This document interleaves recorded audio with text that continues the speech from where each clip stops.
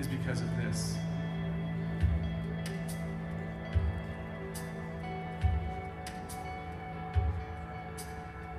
The price of freedom is great.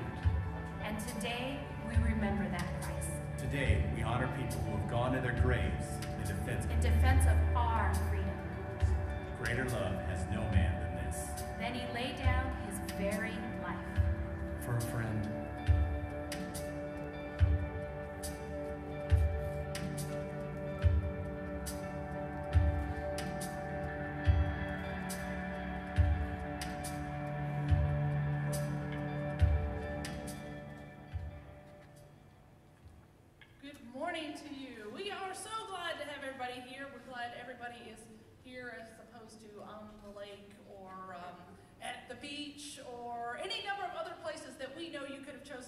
We are glad that you chose to be here instead.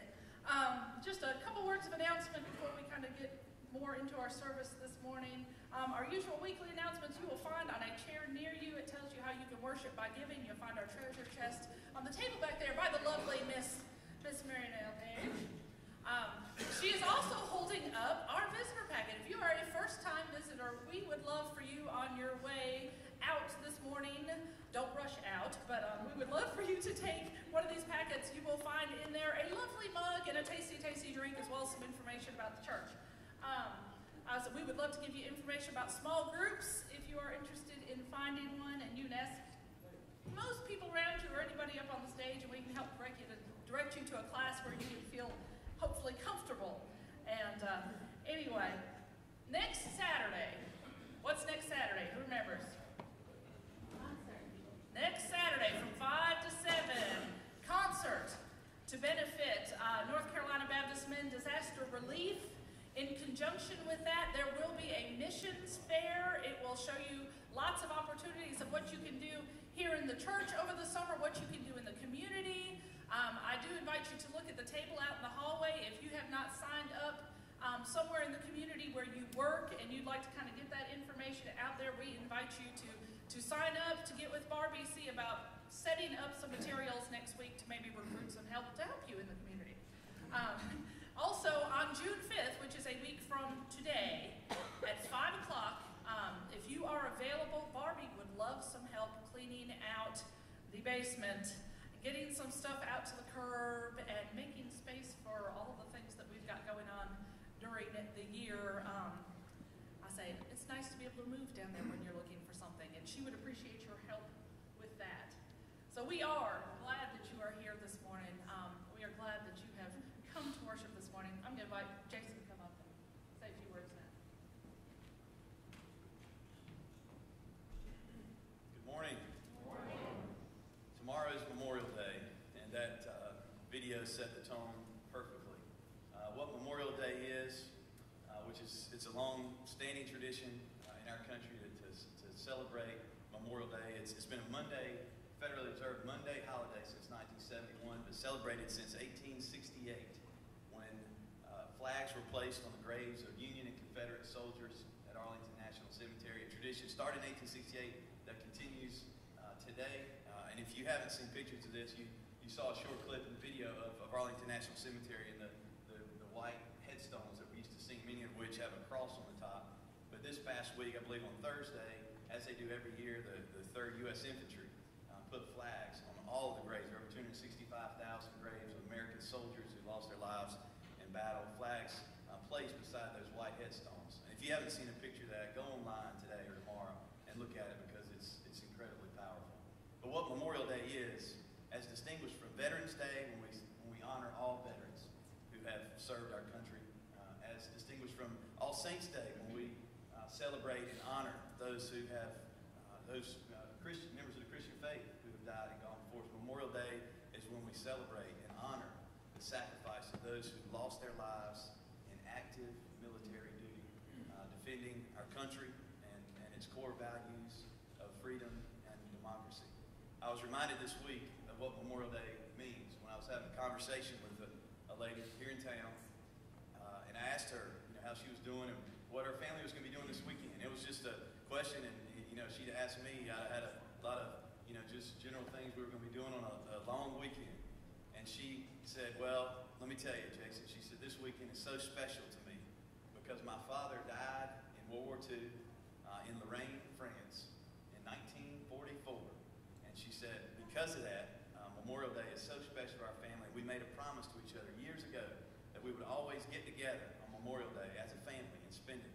And 5 years ago, we all went as a family to Lorraine, France, Alsace-Lorraine, as it used to be called, and to the American Memorial Cemetery in St. Avoid. And she said there's 16,000 American soldiers buried there, and her father is one of them. So obviously to her family, Memorial Day is a lot more than just a Monday off of work or school. It's really neat. Mary's husband, Jamie, a former member of the 3rd U.S. Infantry, has placed those flags at Arlington and talked about what an honor it is for those servicemen to do that. I want to tell you also about 2 more ways that Memorial Day will be observed tomorrow. Every year on Memorial Day Monday, there's at 3 o'clock a moment of silence, a moment of remembrance, where we're all encouraged to pause and take a few moments in silent reflection for Memorial Day and what that means to us and other Americans. And then also it's a tradition for anyone who flies the American flag to fly it at half-mast on Memorial Day morning until noon when it can be raised up back to full mast. But tomorrow is Memorial Day, and we have a video defining freedom that I think you'll enjoy.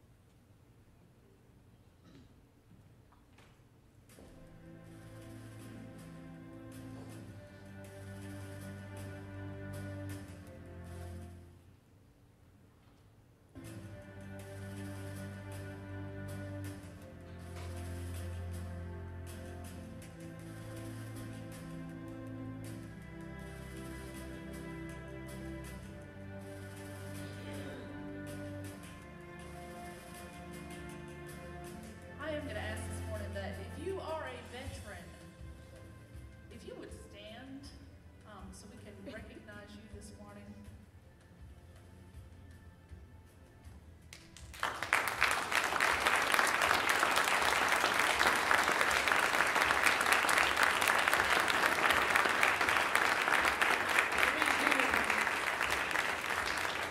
We thank you for your willingness to serve. We are grateful for the freedoms that you fought for.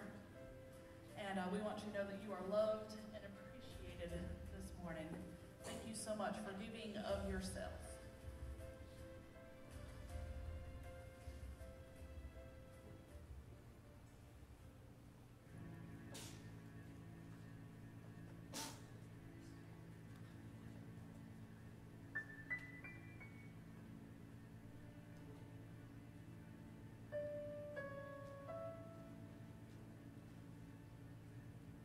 I'm just trying to be a father, raise a daughter and a son, be a lover to their mother, never think of everyone, up and down bright and early, I'm all business in my suit, yeah, I'm dressed up for success, my head down to my boots, I don't do it for the money, there's bills that I can't pay. I don't do it for the glory, I just do it anyway. Providing for our futures, my responsibility.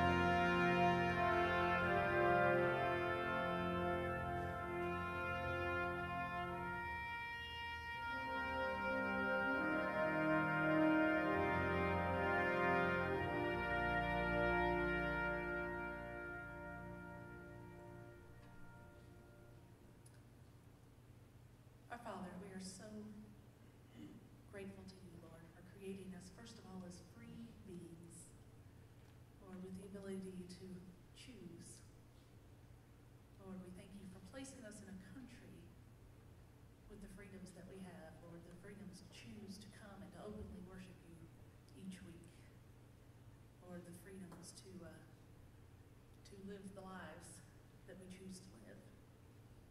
Lord, forgive us, because so often we take those freedoms for granted. And Lord, sometimes the freedom that you give us to choose means we make the wrong choices. Lord, we are so thankful for the sacrifice that those that have gone before us have made, Lord, to give us the freedoms that we have today. But Lord, we're even more grateful for the sacrifice of your Son. That means when we abuse our freedoms, when we make those wrong choices, Lord, that you have given us the freedom to choose forgiveness, Lord, to choose your Son.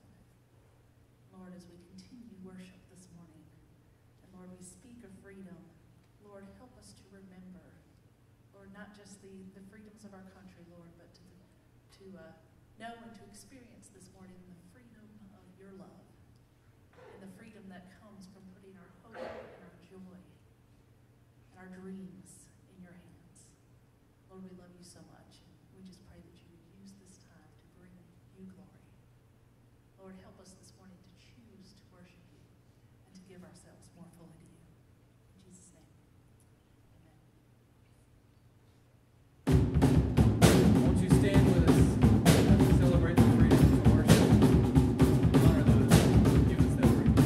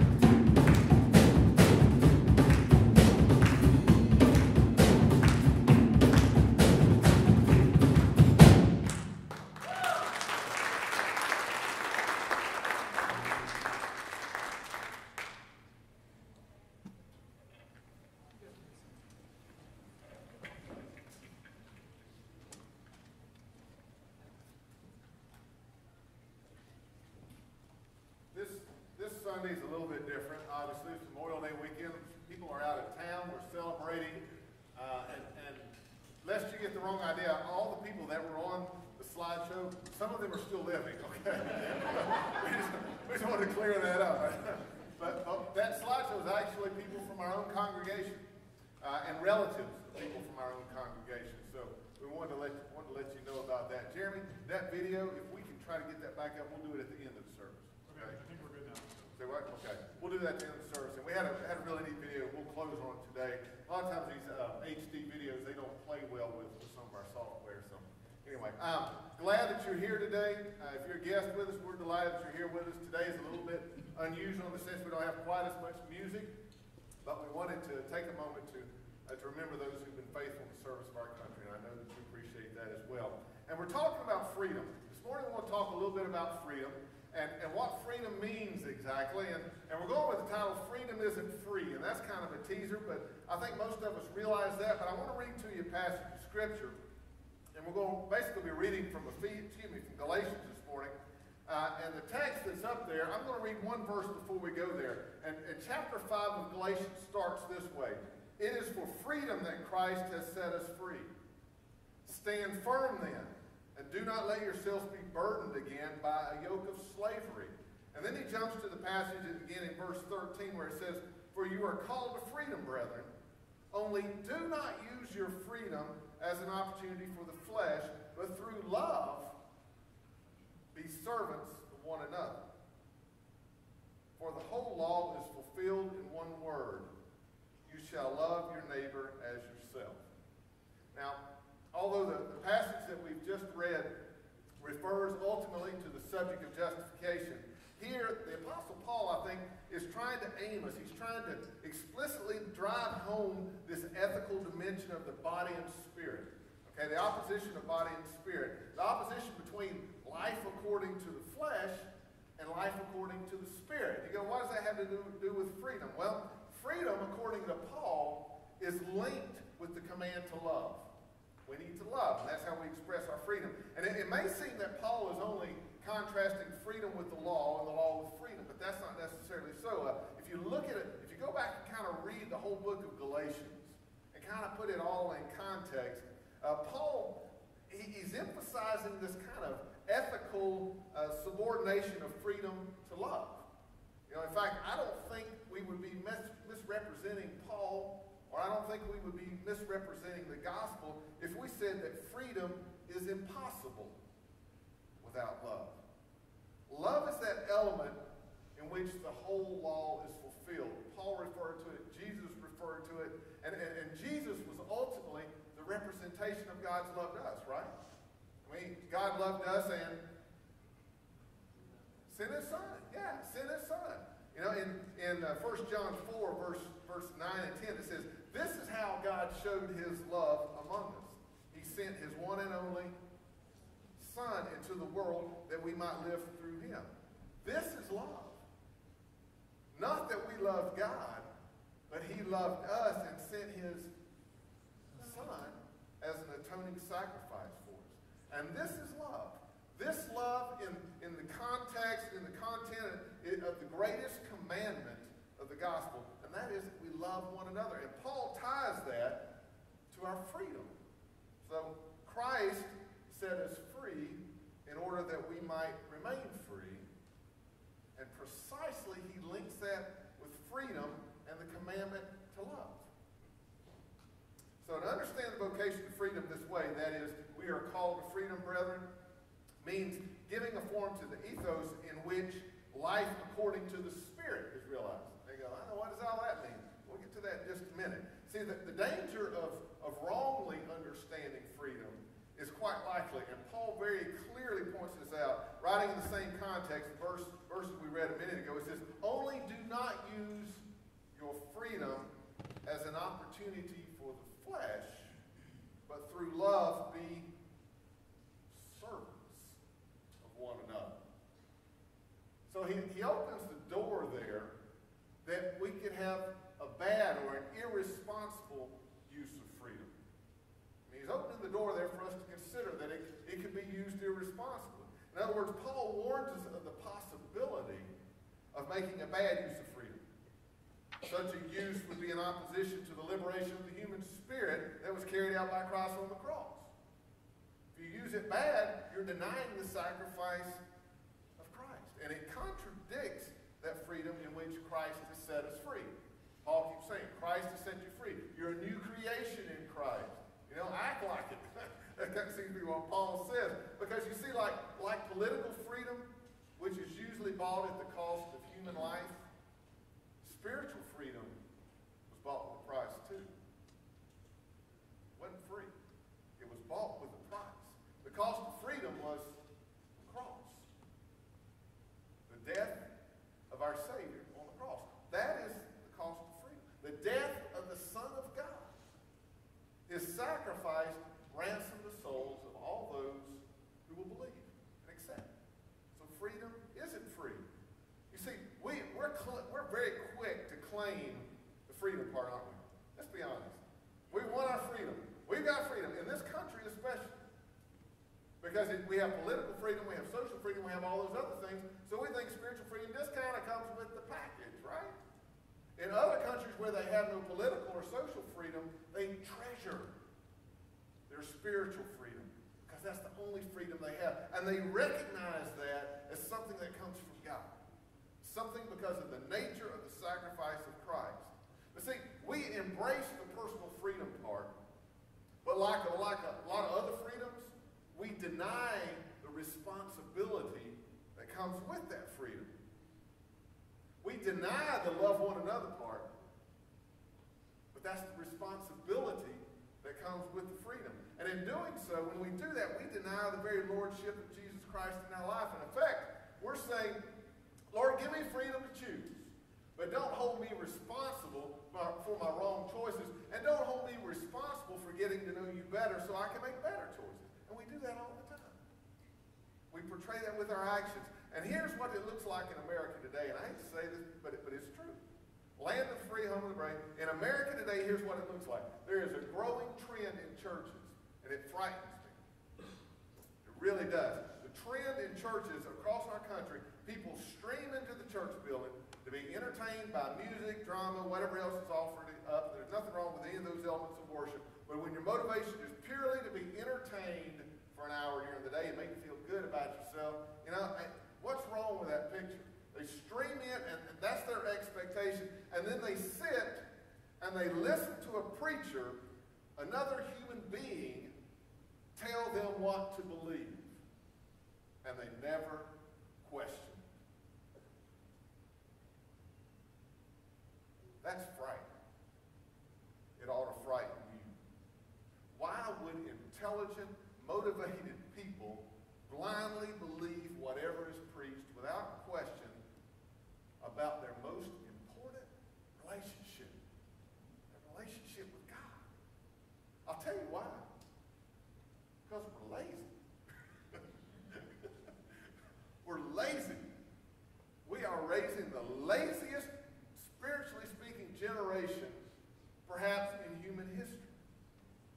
Just follow along. Spiritually lazy people want the freedom, but they don't want the responsibility that accompanies that freedom by necessity. They don't want it. Preacher, just tell me what to believe. Don't challenge me to read and pray and get to know God better and establish my own faith. Just tell me what to believe. Where is personal responsibility before Christ? Give me freedom, but don't hold me accountable. Where is responsibility?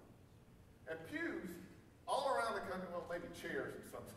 You know, pews are sacred. Yeah, you know, the pews and chairs all around the country are packed this morning with people who are convinced that they are not accountable for the use of the freedom that Christ gives them. They would admit to it, but their actions and their attitudes give it away. And as we've already discovered, freedom is tied to an understanding that it is given so we may glorify God through our love and our service, be servants to one another. Not for the purpose of glorifying self or satisfying the flesh. Paul makes that very clear. So freedom isn't free. It's bought with a price. And it carries carries with it the responsibility of love and servanthood. It carries with it the responsibility to walk according to the Spirit, not the flesh. And you say, preacher, how do I walk according to the Spirit? If you could see my daily schedule, you'd go, are you kidding me? How can I walk according to the Spirit? And we talked about this on Wednesday night in the foundations class, and let me give you just a little synopsis of where we kind of came down on it, at least where I came down on it. The other people in the class may give you different opinions.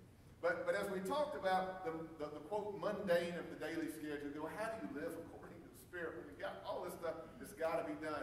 And I think, at least in my mind, we settled on attitude. You see, if you have young children, and they're very active, and you think, how in the world can getting them cleaned up and dressed, and they cleaned up again and redressed, and how is that spiritually fulfilling at all? What is that doing for the kingdom? How is that spirit filled? All these activities, running here, there, getting people here and there, and if you think about, especially with children, you're not just wiping their faces, patting them on the head, giving them a word of encouragement, kissing their boo-boos when they fall. You're not just doing those tasks. You are blessing that child, and as a result of that, you are blessing every generation that comes after that child. That is a spiritual moment. When you care about someone that's in the cubby beside you at work, and they're talking about their hurts and their pains and everything else, rather than just saying, well, okay, all right, I'll pray for you. If you really take a moment to engage with that person, talk with them, care for them, minister to them in a genuine way, that is a spiritually fulfilling, spirit-filled moment. It's how you approach your daily life. How do we use our freedom in Christ? We love one another. We serve one another. It's a matter of attitude. And Paul very clearly ties our everyday desires and activities to an awareness of walking by the Spirit. Just go back and read the whole chapter 5. Go back and read it. And then this week, pray every single day for a filling of the Holy Spirit to guide your thoughts, to guide your actions, to guide your attitudes. Do that. But do that only if you want to know what true freedom in Christ is. Amen? Let's pray together. Gracious Father, we thank you for the freedom that you give us in Christ. God, you're a merciful God. You're a God that provided the payment for our freedom. In Christ, we are new creations. We're free, but we are free to serve you, Father. We pray that in our hearts and in our minds, we would understand what that freedom means, and we would fully comprehend the nature of the sacrifice that purchased that freedom for us. God, we love you, and we say we love you, but we pray that our actions and our thoughts and our attitudes would line up with what we say. Father, now as we continue in a time of worship, we pray that you would touch our hearts, you would allow us to know you more clearly. For it's in Jesus' name that we pray.